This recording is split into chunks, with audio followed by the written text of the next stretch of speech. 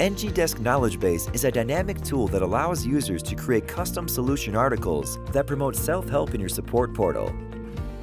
These articles should address specific customer concerns and enable customers to seek resolutions to their problems. ngDesk provides you with the option to activate or deactivate the Knowledge Base feature. To activate the Knowledge Base, navigate to and select Company Settings from the sidebar.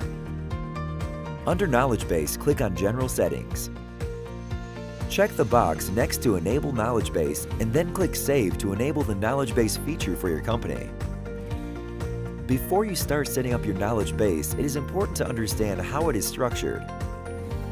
The ngDesk Knowledge Base is categorized into a 3-level hierarchy, made up of categories, sections, and articles.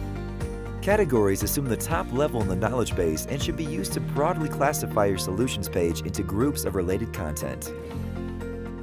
Sections within each category are subheadings containing related knowledge base articles. Sections make it convenient for users to read similar articles and find other possible solutions to their problem.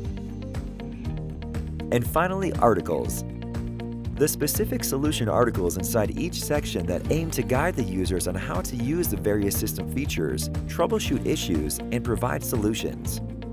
It is important to note that each category must contain at least one section, and each section must contain at least one article.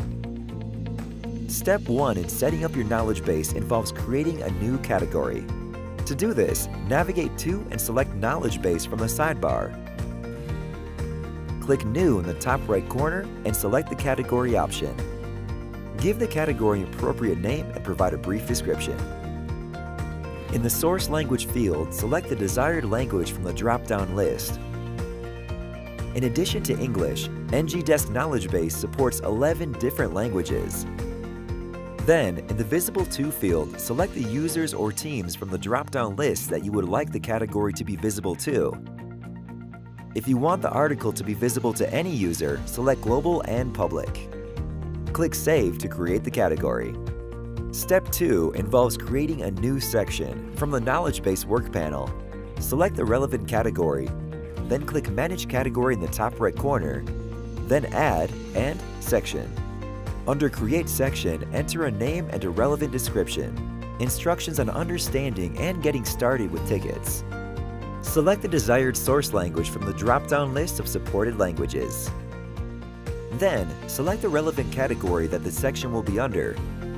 Choose the teams or users to whom the section will be visible and, in the Manage By field, select the teams or users who will be responsible for managing and updating the section. Finally, choose a Sort By option from the drop-down list and click Save. The third and final step is to create a new article. From the Knowledge Base, select the relevant category and then section from the work panel. Then click the Manage Section button, Add, and then Article. Enter a title, then go ahead and draft your article. Use the editor to format the content of your article. The editor supports several formatting options such as text formatting, inserting tables and images, and creating hyperlinks. Toggle the Publish button to enable publishing. Select the source language and under Publish and Section, select the section under which you wish to list the support article.